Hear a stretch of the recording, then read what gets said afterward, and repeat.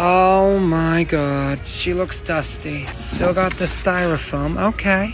10 freaking dollars, I'm getting it. I'm not sure if it has all the pieces because the instructions only come on a VHS tape. Oh, look, 1990. She's 31 years old and she looks beautiful. I'm not sure if this is gonna work now. So this piece goes here, right? In this little picture, like that's definitely a little circle attachment for spaghetti or something. And I don't see any attachments. So right now the pasta is just gonna just come out of there with no shape. So I first gotta find out if she'll even turn on. And then I gotta figure out how to watch a VHS tape in 2021. And then I gotta figure out how to make a pasta shape for this pasta. But I don't have plans today, so I'm not mad at it. I have an idea. Shower drain spaghetti. Welcome home, my little Pasta Express 2000. Good news is it does turn on. The bad news is that I turned it on with this in it, so this broke. It's basically like a custom measuring cup for all the ingredients for the perfect recipe, and I broke it. But we persist.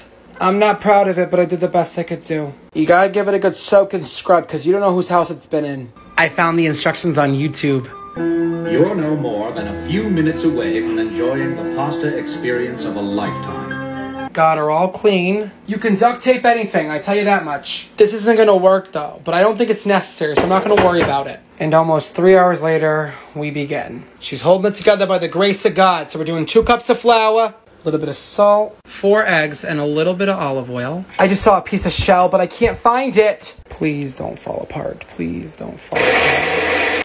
This is not looking good.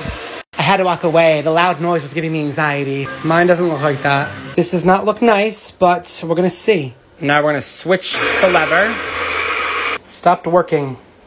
And it won't go. I untaped it all, but it was just because the lid was popping off, so I gotta hold the lid down. Let's try again. It's not working, it's just not strong enough, so it's pushing through, you see? I just bent it, so hopefully this works. I don't know where to begin. It's just not looking great right now. That's why they got rid of this shit, because it won't close. Totally unfair. I'm so close. I'm dripping sweat trying to figure this out, and I cannot figure it out. I'm just gonna hold the edges as hard as I can and see if it works. I am on the verge of tears.